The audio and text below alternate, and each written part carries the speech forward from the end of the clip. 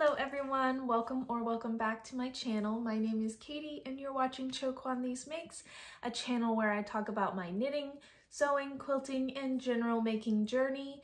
Today we are going to do a little recap of the James River yarn crawl. I went with my best friend this past weekend and we hit up all the participating yarn stores and got a lot of goodies and made a lot of plans together. So I'm going to show you, I took a few clips in some of the shops. Some of them I got a little bit too distracted, but I'll insert some B-roll and like my yarn crawl outfits for the day, and then I will let you know what I got. Let's get started.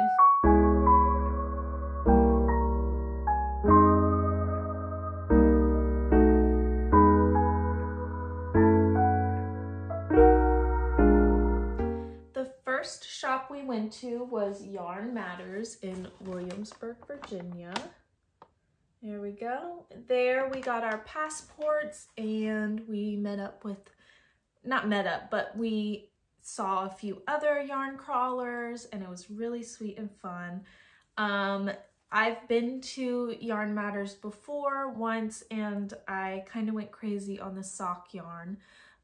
This time I was a little more focused. I knew I wanted to get mini skeins from every shop that we went to, so this is the mini skein that I got. A really nice bright green, and actually it kind of pairs well with the large skein that I got. I'm thinking for this skein of yarn, this is by Apple Fiber Studio. The colorway is PYC April 2024, so I guess this is their colorway for this month. It's a really sweet pink. It's like a pastel rainbow and I really love it. I'm thinking of pairing this with a mohair and making a slipover. I think that would be really, really cute. And because I met the $25 threshold for a purchase, I also got a really cute stitch marker. Every shop had these dogwood stitch markers with the initials, I guess, on them. This one's backwards. No, I'm showing it to you backwards. There we go. So it's Yarn Matters and it's really cute green. It kind of matches my single skein. And they also kind of look good together, right? Like you could do a sock with this. But I really, I'm gonna look for a mohair to pair with this skein to make a little slipover. The slipover I was thinking of, it's not the Friday slipover, I think it's called the summer slipover, and I'll insert a picture as well. That one was kind of in my head the whole time that we were doing the yarn crawl and thinking of single skeins that I could make with it. So, excuse me, that is a contender for making with my single skein from Yarn Matters. After Yarn Matters, we went and had lunch with my mom, which was really nice. And then we headed to Baba Sheep in Norfolk. There I took forever to figure out what yarn that I wanted. I had a plan to look for some yarn for Augustine's #1. It's like I'll insert a picture obviously, but I knew I wanted like a kind of taupey brown. This one is much more brown than taupe, but it's nice and neutral. It doesn't lean warm or cool or anything like that. So I got 3 skeins. This is Cascade Yarns Heritage. It's a 75 merino, 25 nylon, and this colorway is 5638. No special name, just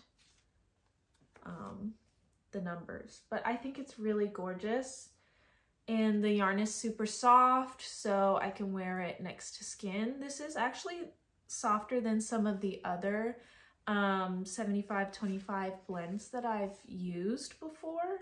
So that's really nice and reassuring that this will be something that I can wear without layering a whole bunch of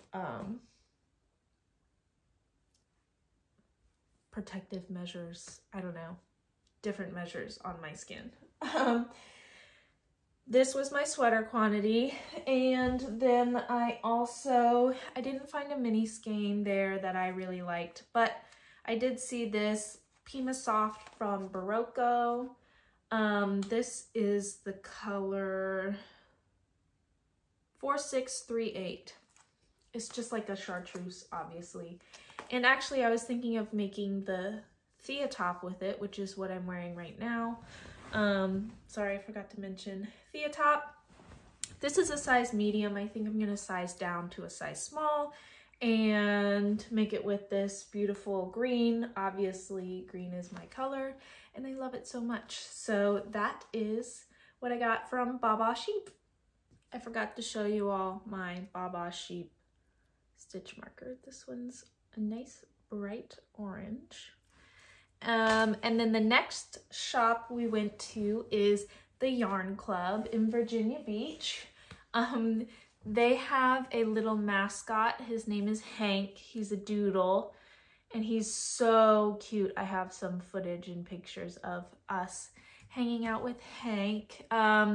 Here is my stitch marker. Can you see it? It's clear, so it might be difficult to see. And I took a long time there as well because their selection is amazing. Let's see, this is my mini skein that I got.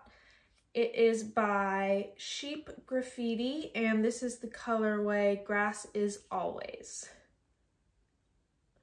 It's a really nice bluey green. I'll show you all my minis at the end and see, you all can see the kind of vibe that I was going for. I want to make a gradient pair of socks from Summer Lee's, shorty socks. Anyways, this is my mini skein, and then I also purchased Blue Sky Fibers Organic Cotton Sport. The color is Jasper, and with this yarn I am planning on making another ranunculus. Actually, my best friend and I, who went on the yarn crawl with me, we're both about to finish sleeves on our latest projects. So I was like, hey, why don't we just do a ranunculus knit along together?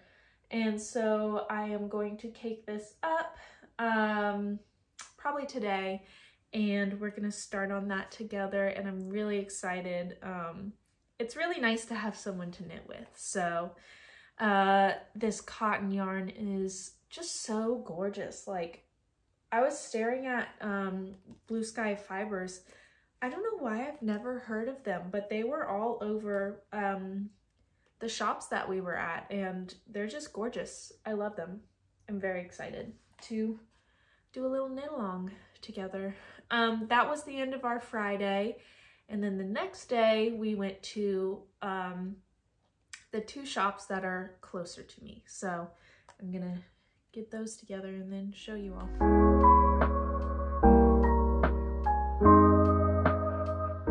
The next day we started at Center of the Yarniverse, which is such a cute name. Let me see if I can find my stitch marker. I cannot. I think it's in the bag and I'm not going to crinkle it up while you all are here with me. But this is the mini skein I got. It's absolutely gorgeous. This is from FXBG Fibers. This is the colorway Patina, I believe. It's a 80/20 merino nylon, and this was a trunk show that they were doing, and the dyer was actually there. She was chatting with other patrons, but her yarn was absolutely gorgeous. My best friend got some of her yarn as well. So that was my mini skein. And then I got some more cotton yarn. I'm in a copper mood. This is by Amano, right here. Amano? Not sure. But this is the yarn base Sami, and the color is 1806. It's just a nice copper color. I got a lot more than I thought I did. I was gonna make a Thea top with this, but maybe I'll just make a t-shirt with this. I think that would be really nice. The yarn is super soft, and this is a, let me see what they classify this as. I would say this is like a sport weight, maybe a DK. Actually, I think this was in the DK section. So DK coppery colored cotton yarn, super nice. I don't know where my, let me look for my stitch marker. Okay, so I met the threshold actually to get a darning needle as well. So my stitch marker is connected to my darning needle. Let's see if I can get this to lay right. There we go. Center of the Yarniverse. It's a nice purpley. It's got like a metallic backing to it. But yeah, it's really cute. And I'll probably use these as beginning of round markers on the different yarns that I have and what I'll be making with them. There was also a really cute dog there as well. Their name was Bailey, and I think I did not get any footage of the shop because I was petting Bailey instead, so go figure. The last shop we went to was my home base, Dances with Wool, and I got a really cute blue, is this the right way? I hope. No, there we go. Blue dogwood stitch marker, and they were having quite a few trunk shows. I can't remember exactly which ones. There was Little Fox, there was Ritual Dyes, and there was another one, but I cannot remember who it was. I'll put it on the screen. But there, the first things I picked up were two mini skeins actually. These are Emma's yarn. This one is the colorway 10. It's a really pretty greenish blue, obviously like all the other ones that I have. And this one is the colorway 4. So maybe they have like 1 to 10 or something kind of colorway. Maybe I can find the meaning behind these mini skeins, but I wanted to show you all the mini skeins all together. Here they are. Aren't they so cute? So I'm thinking I'll make a gradient